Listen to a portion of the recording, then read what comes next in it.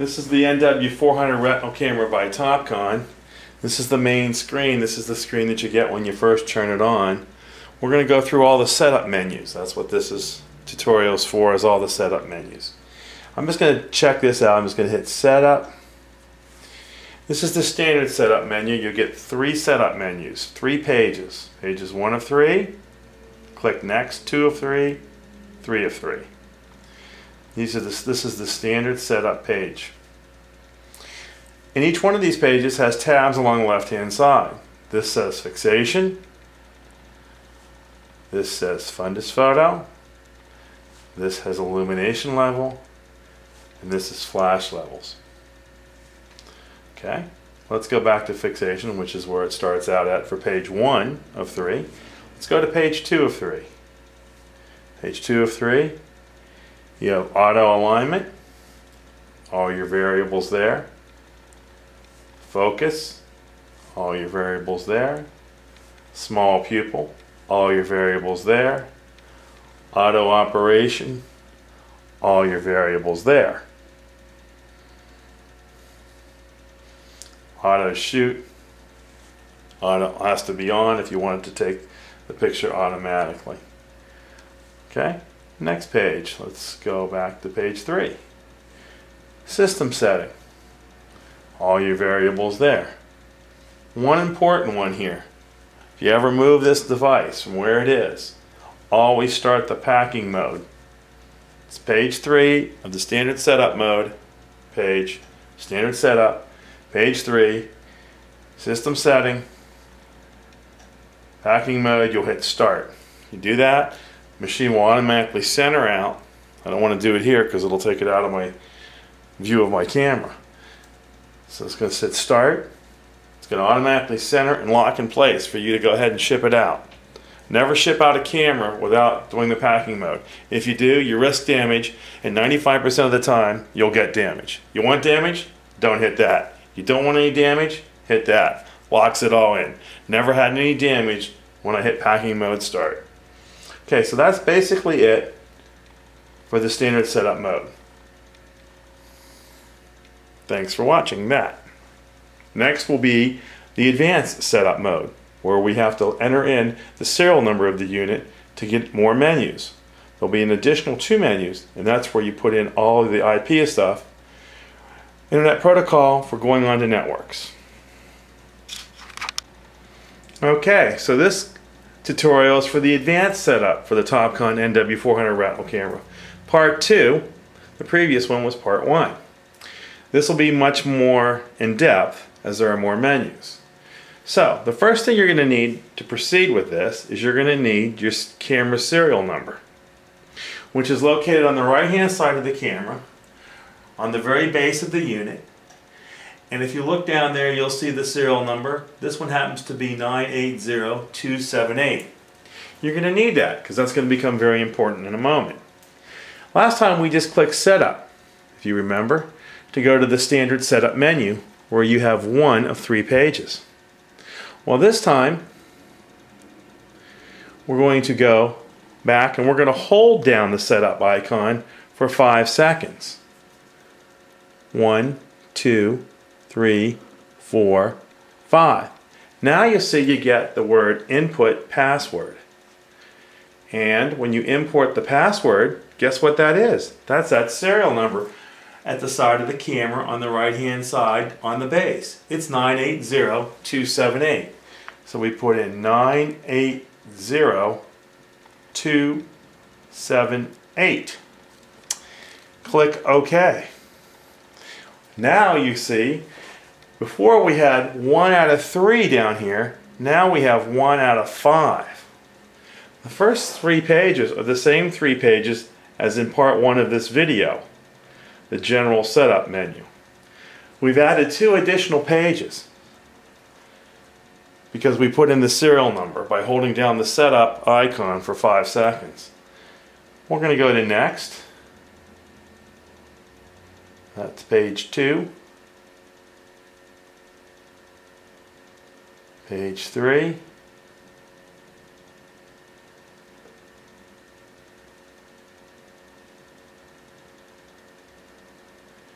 page 4, page 5. Let's go back. Page 1.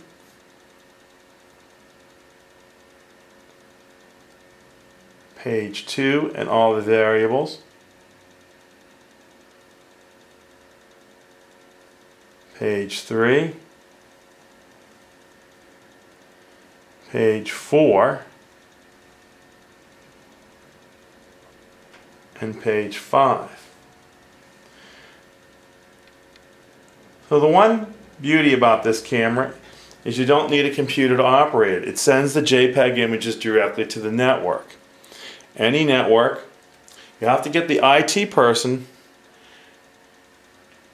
to put on a shared folder and password for their network. The shared folder is where all the images will go to.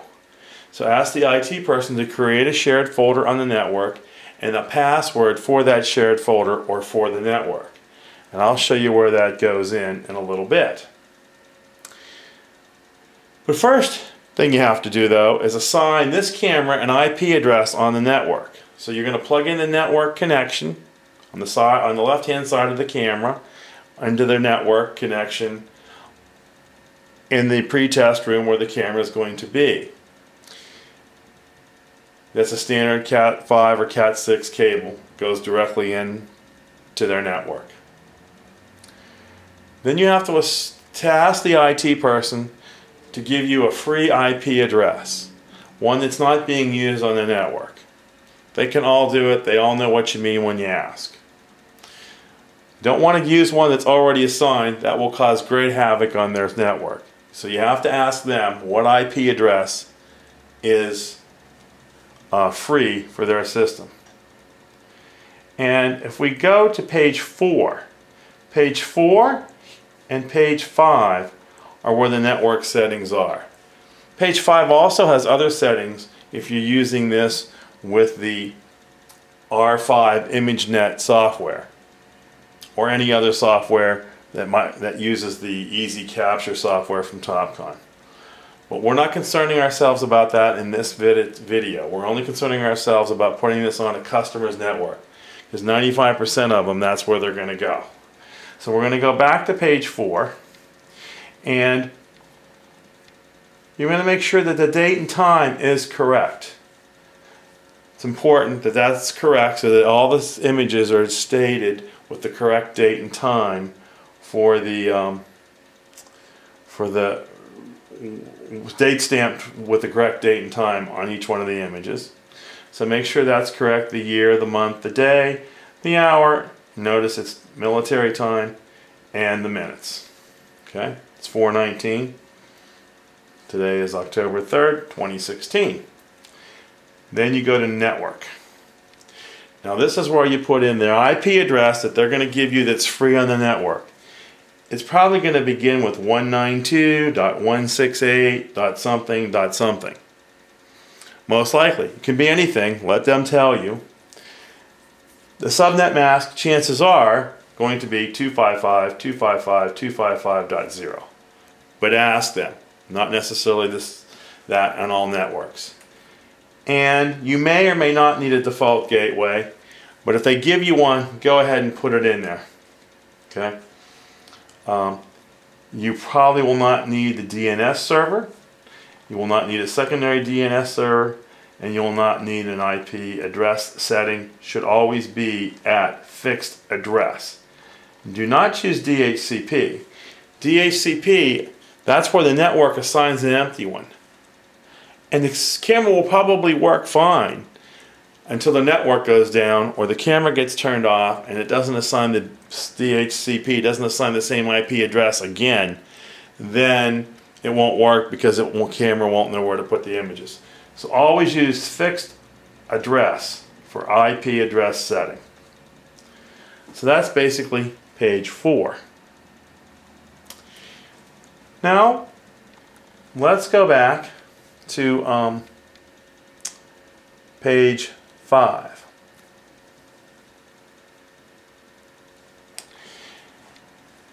This is where you select whether it's a standalone system, DICOM system, ImageNet system, and other parameters that you may want to put in. But for going onto a network, this is the most important thing. Configuration, standalone, DICOM, or ImageNet. I get that by hitting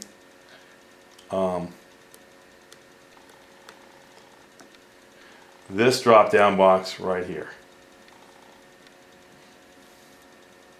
If you choose standalone,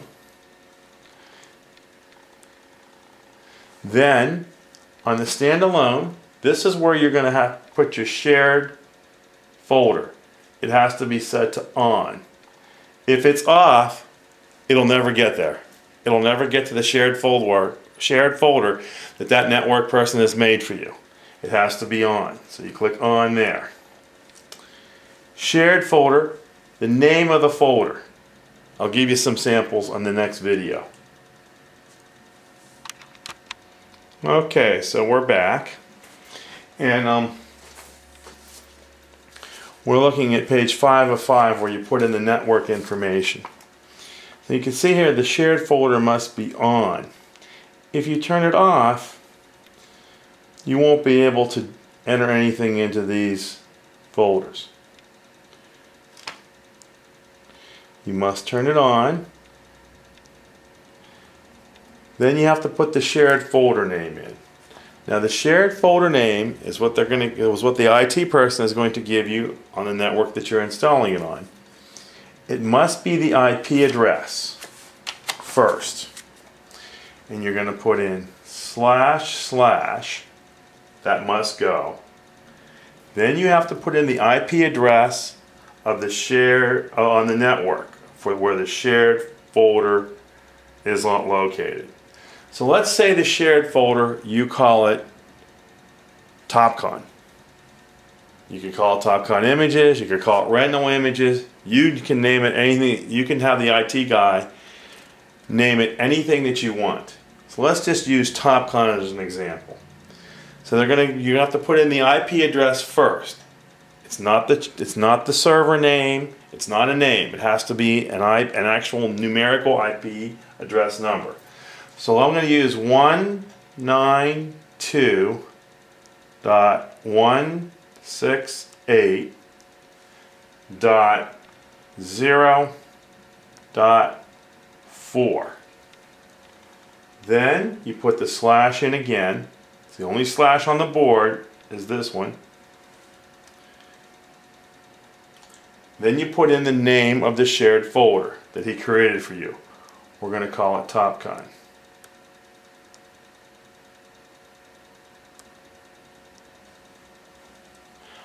Now, I don't know if uppercase, lowercase matters or not. But whatever he makes it, you have to make it the same. That way it'll always work. So for purposes of the demonstration here, I made it Topcon. So it's // the IP address of the network, 192.168.0.4, where the shared folder is located, / the shared folder name. Then you click OK. It puts it in there. Now you have to put the username in, the shared folder username. Well, let's say that username is Topcon. It can be anything else that he tells you, but the shared folder username, we're going to put in Topcon.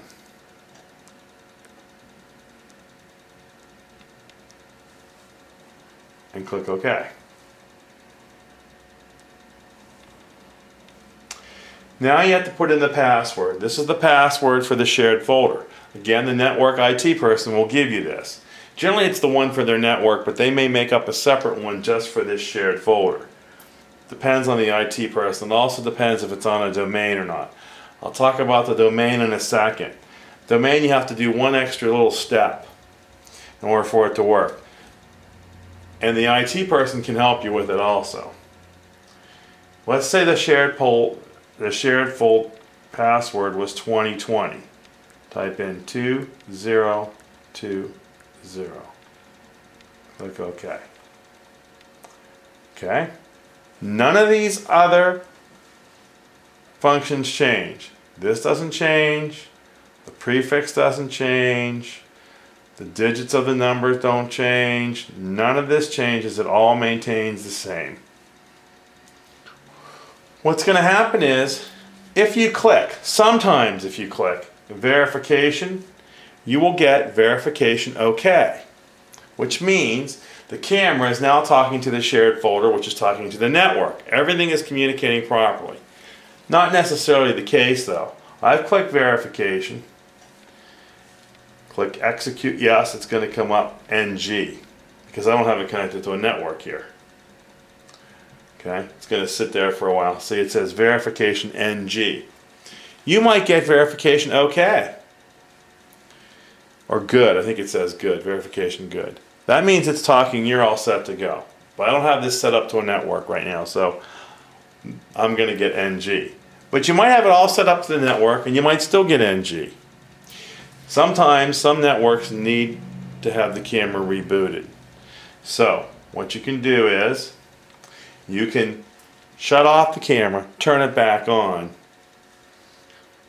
go to setup, hold it down for 5 seconds, put the serial number in, go to this page 5 of 5, click verification, and if it's all talking and it's all set up properly, you'll get verification good. Then you're set to go. Okay? Now if you're on a domain, right here where it says shared folder user, you have to put the domain name in, and it's // domain, whatever the name is. I'm just going to use the word domain, but it'll be something like iCare City or Dr. So-and-so. It could be anything that the IT guy, his name is domain. But you're going to put that name in there, then you're going to put a slash, and then you're going to put the folder name back on there, Topcon. That way it knows where the shared folder is. The username is going to the domain name, and then the shared folder name is Topcon. So if it's on a domain, you must put in the domain name here in replace of the word domain. Whatever their domain name is must go there. Okay? And then you click OK, and it'll look like that. And everything should technically work. I've never had a problem. I've done 50, maybe 60, and they all work. And they work every day. Just to show you some other things though, DICOM. This is set up for a DICOM server. I've only ever done one. I've never done it. I had the DICOM guy come in it was a university. Actually, it was Arizona State University. Guy came in and says, "We're DICOM compliant. Does your product support DICOM?" I said, "Yes, it does." He said, "I'll meet you there when I come over. I'll put all the stuff in." He came in. He put all this in. DICOM, the DICOM server information. He put all this in. It was amazing. Put in the server 2 information.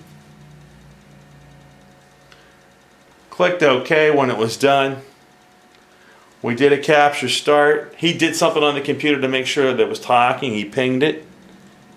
He saw the camera on there. We took capture start on the capture, took the picture, went into their DICOM system perfectly the first time. It was unbelievable. He knew what he was doing. It's pretty complicated with all these different settings that have to be done. So that's the DICOM information. I would never be able to set it up. Well, maybe I would after 35 or 40 hours of pulling my hair out with an IT guy with the DICOM person, but this guy came in, did it. They know their stuff. If they're doing DICOM on networks, they know their stuff, and they get it done. They put all this stuff in, and it all works. So some of the stuff I don't even understand. I know sort of what it is, but I don't really know exactly how it works. Okay, So again, our main port is standalone. Shared folder must be the IP address, then slash the name of the folder.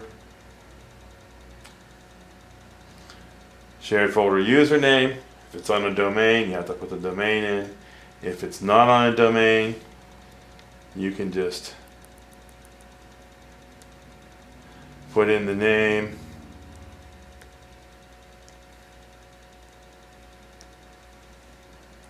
of the shared folder user.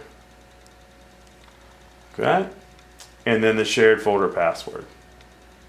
When you take the picture, you'll have an input screen. Can't show you that because I don't have it connected to a network. It's going to ask you to put in the name of the patient. Normally put in the last name, underscore, first name, underscore, 4 digits. The last 4 digits being the record number, maybe from OfficeMate or CompuLink, or 4 digits as a social security number or phone number. And then it'll be named that way. So it'll be the last name. So let's say it's Smith, underscore, first name. Let's say it's John. So this would say Smith, underscore, John. And then this would be the date, right here. Underscore, it's going to bring it, if it was a color photo, which it always is, so it's going to be color. It's going to be underscore L or R for left or right. Then it's going to be the number 001 for the very first picture for JPEG, for the number for the JPEG file, and then .jpg for JPEG. Okay, so that's how it'll be. It'll all be last name underscore first name underscore date underscore color underscore left or right underscore 001, 002, 003, and so on .jpg. That's what's going to go to the shared folder. Once it's in the shared folder, it can be viewed on any computer on the network, as long as the network can see that shared folder on any computer. And it can also go into any EMR by using the eDocuments section or the importing section for retinal cameras for any of the EMRs, whether it be CompuLink, OfficeMate, NextGen, Crystal, any of them. They all do the same thing. They all work. You have to bring them in, but once they're in the patient record forever. So that's page 5 of 5. You'll always keep this as JPEG fine, but you can have JPEG normal. TIFF, if you want the full TIFF, full 5 megapixel TIFF image, feel free to change it to TIFF, but you better have a lot of room on your server for it because those images are going to be very big, very large. And the DCM is for DICOM, which is one of the changes you have to change if you go into DICOM. So JPEG fine is where we keep it for our situation. And we're not using any XML file output, so that stays disabled. Basically all these down here in this section from file name down are all the defaults that come with the NW-400 just as it is. Okay, then you just click OK, and it'll go back to the main screen and you'll be ready to hit Capture Start.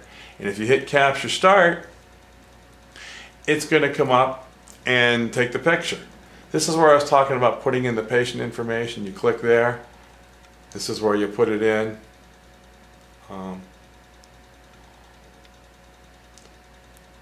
You would put in the last name. Let's say it was Smith.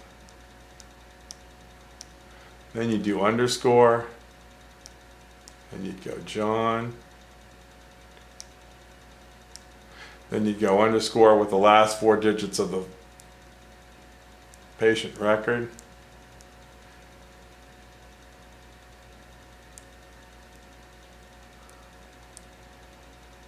Okay. And then you'd go back. And you can see now that's going to be the part of the file name, the JPEG name, Smith underscore John underscore 1234. It's going to add the date. It's going to add left and it's going to add color. It's going to add left, right. It's going to add the number all automatically. You're going to hit Capture Start right here. If I do that right now, it's not connected to a network, so it's going to say it can't find anything. But I'm going to show you. You'll hit Capture Start. If you were connected, it would automatically see the patient, and you go ahead and do the image. It would automatically snap the image, move to the other side, hit capture start again, it'll take that image and your left and right eyes for John Smith will be sent right to the shared folder on the network. Again, I'm not connected, so that's what you're going to get. If you get this, it's not right. Something isn't talking to something. You got to get the network guy to make sure that he can ping the camera on the network and make sure that the shared folder, username, and password are all correct. I'm going to click OK there, it'll go away. So basically that's all there really is for the setup menus. Let's go over these setup menus again. For the standard one, without holding down for 5 seconds, it's 3 pages. That's page 1. And then the different selections you can take for each one of those. Let's go to page 2. Again, the different selections you can take.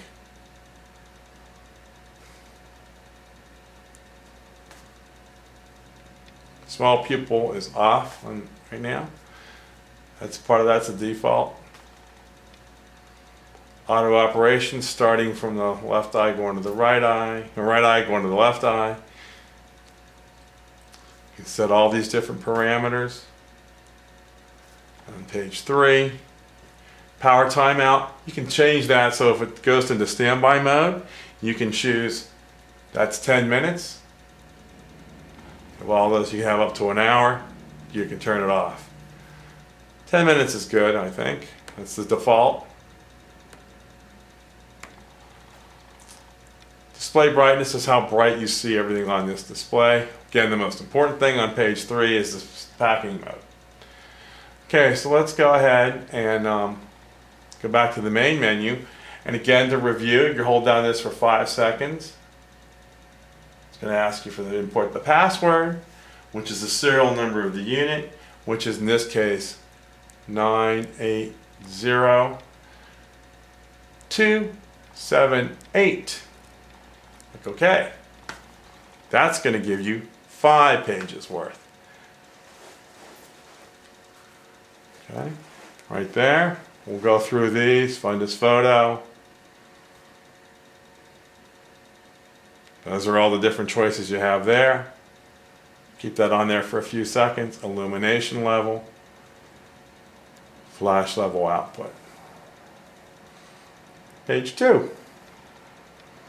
For color, there's all the different things you can have there.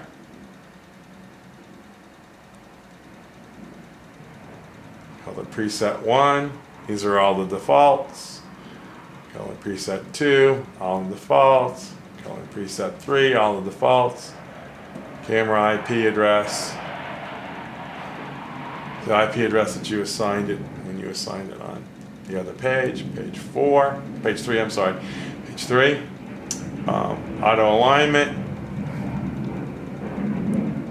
focus, small pupil, auto operation, just chin rest. Those are the difference you can have, settings you can have over there. Page 4, jet going over, don't know if you can hear that or not. Page 4, again, system setting the timeout, display brightness. If you're on this mode, the packing mode is on page 4 when you're in the advanced setup mode. It's right there. Packing mode. All these others are the defaults. Date and time, very important to make sure that is correct, so the date is stated properly on every one of the JPEG images that it takes.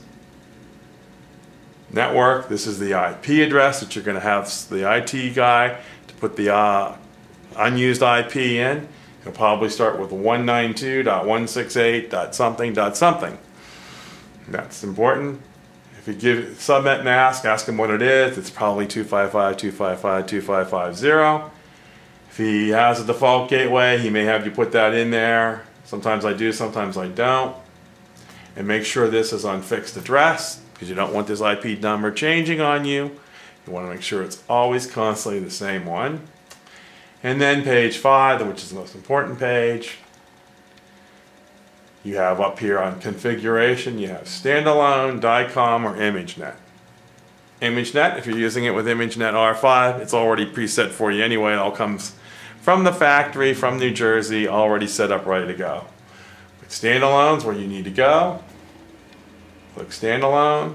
This is where you'll put in your shared folder. Network guy is going to give you the network IP address, / shared folder name. Can be Topcon, could be Retina images, could be images. Could be NW-400, whatever you want to tell him. He's going to ask you, what do you want it named? And you tell him what you want. The username, he'll tell you what that is, the username to get into that shared folder. And then the password to get into the shared folder. These two work together. You have to have the password in order to get into the shared folder, in order to get into the network to get to the shared folder that's there. Again, if it's a domain, then you're going to put the domain in with the / over here.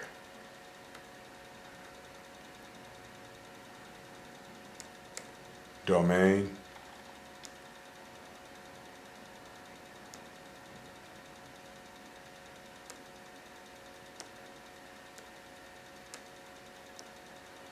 /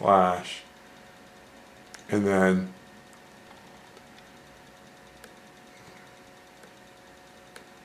the name of the shared folder. I didn't spell it right. I need an A in there.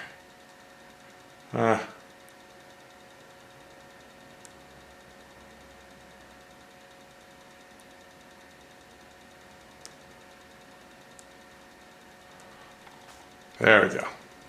Okay? So, that's if you're using a domain. Cancel that.